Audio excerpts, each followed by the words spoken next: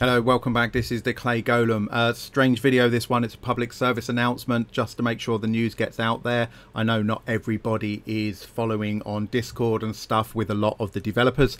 You're busy doing your own thing and trying to run your games and set them up. If you use the add-on module Warpgate, stop. Just stop. Simple as that. So the Warpgate has been removed. It is not an active module anymore, and the reason why is there has been identified some significant issues with using Warpgate and data loss. So you could have some serious problems with your game using it. There are some data vulnerabilities in it.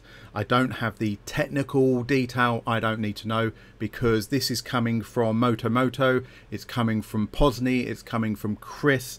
It's coming from the people who know what they're talking about. Mr. Primate, they are all sharing the same message. They know what they're talking about. So if you are using Warpgate at all, uninstall it, get rid of it. If you're still on version 11, you might find that obviously it's going to interfere with some of your automations and stuff. There is some rumors about certain versions of Warpgate being still okay, but the general rule is like just get rid of it, don't use it. It has been removed. You can no longer install it. There's been a bit of controversy around Warpgate, and that is not to point the finger at the developer. It's really not. But people have cloned it and have released it and shared it and things like that. So if you have Warpgate installed, regardless of where you got it from, get rid of it, keep yourself safe. If you're in version 11, you know, it's to do with the D&D game engine specifically and issues with that. It's to do with the 3.2 enchantment effects. But regardless of what version you're on, you should get rid of it. If you are on version 12, there has never been released a version of Warpgate for version 12, so you shouldn't be able to get it anyway. If you've got it, the chances are you've got that through some other method, and you've got a cloned version, which is even more dangerous. Get rid of that. Just keep yourself safe, guys. Get rid of that Warpgate. Moto here in big bold letters, you should never use Warpgate in version 12 because it doesn't exist. Just having a quick scroll through here, is there anything specific people are talking about that you guys need to know? So Chris's pre-mades has previously relied on Warpgate, but that's no longer the case. Getting rid of all relevance and reliance on Warpgate. That was a project that Chris was doing anyway, which is great. Just checking if there's anything particular pertinent that will add to this.